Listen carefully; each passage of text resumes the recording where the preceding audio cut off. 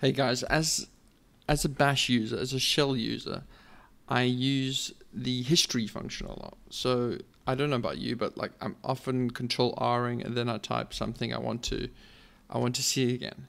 But unfortunately, the reverse iSearch often doesn't work because maybe the history file is too long or happened too long ago or something strange.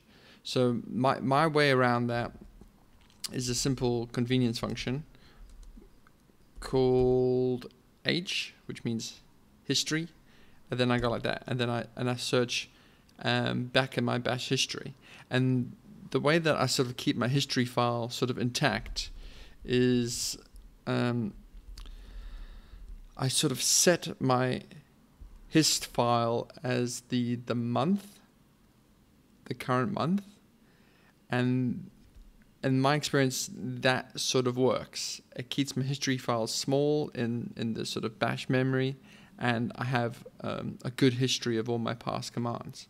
So there's other little chestnuts in my my dot files, so have a look. But I hope you find this tip useful.